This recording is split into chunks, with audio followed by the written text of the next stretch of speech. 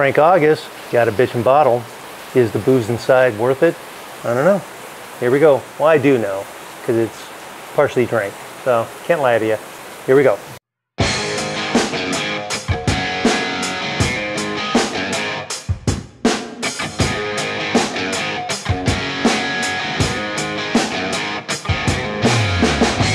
Hey, it's Matt from Bourbon Banters 2020. Today's review is going to be on Frank August. Look at this bottle. This is cool. This topper is like 4 pounds. So, thank God I didn't have to pay by weight, because it would have been a fortune. It was kind of expensive on the other side. So, I am going to do a review on this because I saw this at Total Wine. Here we go. Saw this at Total Wine. It looked interesting, and you try and kind of, you know, because you go in there and you see all these bottles all from all over the place. They have these little tags saying, hey, you know, Angelica likes this bottle, and she has no clue. I know she has no clue, you know, of what bourbon whiskey's meant to taste like. But, because they have a little picture there. And I'm like, really? Come on, lady. So, with this, I saw it kind of sitting there, and I'm like, you know what? I'm going to wait. I'm going to pass. Check out a couple of reviews. People were happy with it. I'm like, okay, I'm going to go back. When I get a chance, I'm going to get it. So, this is what I did. Go back. I get it. If I am bored, I'm going to go out and do something. And it could cost money. It could just be, I'm busy doing stuff. So, I got to be outside. So, with this is called Frank August Bourbon Whiskey. Distilled, undisclosed, and that's a big hit on my part. You know, they kind of chapped me a bit. Proof 100. Age statement, no age statement, but it says that they're at least 4 years. Mash bill, undisclosed. Right there, I should be fucking hating this stuff, because give me some info. It's not hard to tell me what's inside the fucking bottle. Not hard, because you know, or it's either you don't want people to know, or you're just too lazy to put it down on the back, because this says virtually nothing. Distilled and aged in Kentucky, bottled by Frank August. Barnstown, Kentucky. That's it. They ain't telling you much more. That's it. They don't tell you shit. So, right now I'm already got, you know, I'm a little chapped, and I'm expecting fucking home runs from this thing because they don't put anything on there. MSRP was, I think they say 70 bucks. Total Wine, I think I got it for 72 bucks. So, here we go.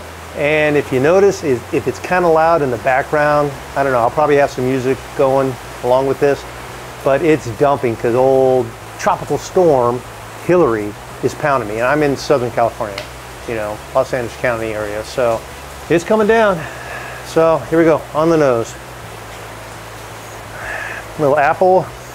The citrus, caramel, vanilla. So that kind of all blended in. It's kind of fruity with a little vanilla. Kind of like a fruit cup when you were a kid.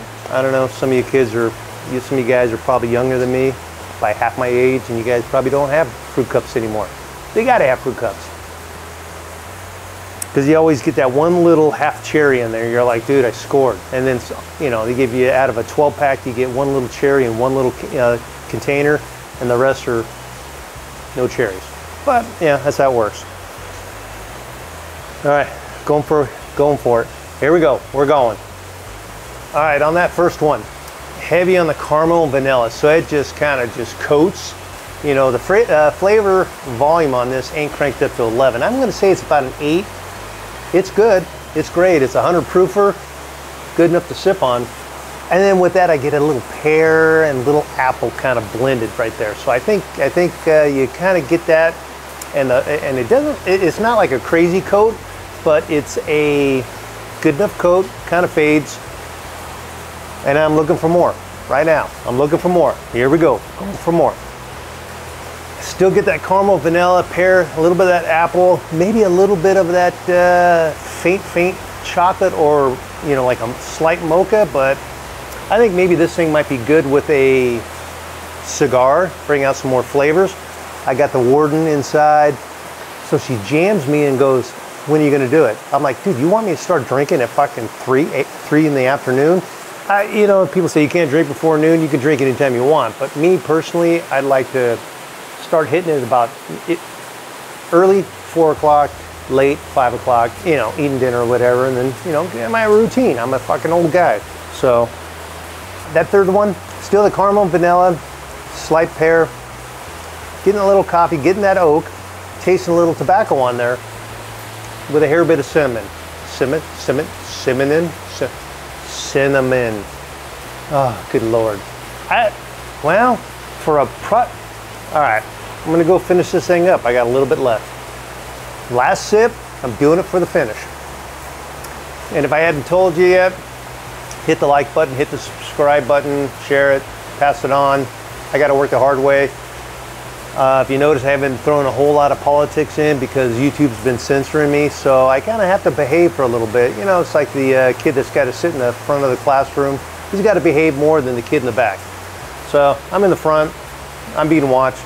So hopefully the subscribers, because they're not putting me on the main feed. So I do what I can. I'm doing this because I like it. I do it for the people that are the normal listeners and viewers. That's what I do it for, you know, and I have a good time, you know, because if I didn't do this, fuck, I'd be drinking way more than I need to, and this will actually keep me busy, occupied, editing, doing stuff like that. So that's why I do it. So on that finish, I do get a little spice, maybe a hair bit of raisin and cinnamon. I get some oak, but the finish isn't just hanging out.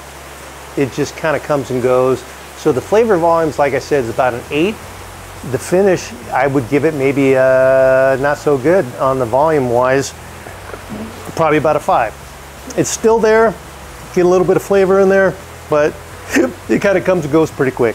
It's not a benchmark, it's well above that, but I think my theory is the Frank August Bourbon whiskey, or the people that Frank, you know, the company that blends this or whatever they do, figure they had a pretty good product, but if they put it in a kick-ass bottle, which this is, because this is a great decanter, this is bitchin', you know, heavy top, great looking bottle, simple. You can actually peel the label off on the back, so it's great. You can use it for whatever, wine, what have you.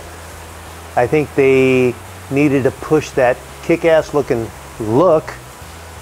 It's like a great looking actor that can't act, or that can act okay. You're like, well, you know, you could have picked a better actor for that movie. This thing, it's good, it's great. Is it worth 72 bucks? Whew, no, I don't think it is. But at the same time, I think you're paying, if you look at it from the perspective of, yeah, this is a pretty good, this is an okay $40 bottle, and you're paying 30 bucks for a cool fucking $40 booze with a $30 bottle. I think, yeah, okay, they kind of made up for it. So I think that's how they marketed it. They, like, we got okay stuff here, and that's, I'm speculating. We got okay stuff here. If we put it in a bitchin' bottle, then we can try and sell the bottle and the booze at the same time. So it's good. Would I ever buy it again? No, I would not. I'm gonna finish this. It was good, I'll enjoy it. If you want a bottle, get it. There's a bitchin' bottle that I think outshines pretty much everything else, and you can use this for anything. Whiskey that's inside, it's just okay.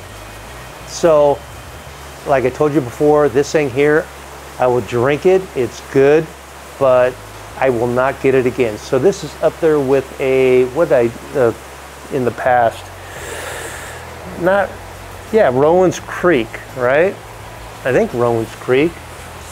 He had 2 bottles. What fucking bottles were they? I'm gonna look through my notes real quick. All right, Rowan's Creek, because Noah Mills was a way better bottle. Rowan's Creek, hey, you know what? I'll drink it, finish it, and that's it. I will never buy another bottle again. This thing here, like, unless Frank August comes out with something fucking great, and it's got to be a kick-ass bottle, because you've already proved that you can make a bitchin' fucking bottle. It better be all that and a bag of chips. 72 bucks, not worth it. but I had to try it. I've had better stuff from bottom shelf bottles. So, hey, if you like it, subscribe, share it, spread the word. I'm Matt. This was helpful. If you can avoid spending 70 bucks and you can buy 2 bottles of something that's probably better, do it. If you want a cool decanter, fucking get it and mow through the stuff. So this falls in the good category. I'm Matt. I'll talk to you later.